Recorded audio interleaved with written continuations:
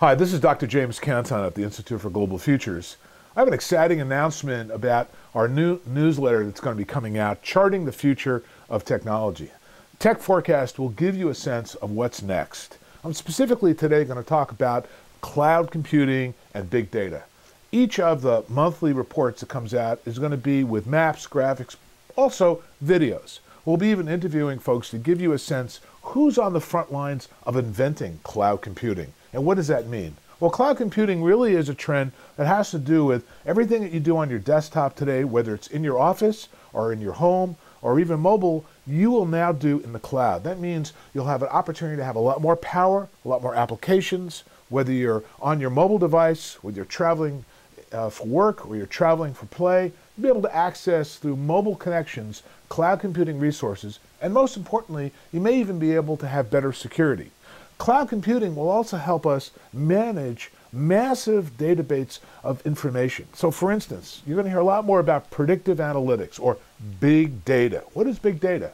Well, there is more information that we're collecting every day. GPS data, location-specific data, data about how people use healthcare, logistics, transportation, security.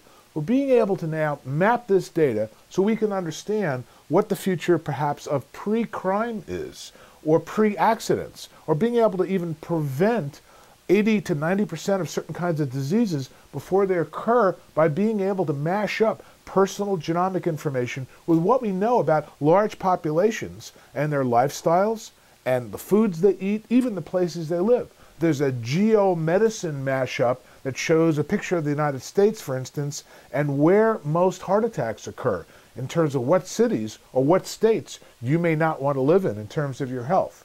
So keep tuned. We'll take you out next in our newsletter and give you a sense of where personalized medicine is going, what the implications are for advanced and emerging technologies, and how you can use these technologies to understand better how to navigate your world, navigate your business, and maybe even create new businesses that will leverage off of this new future. Thanks very much. This is Dr. James Canton at the Institute for Global Futures.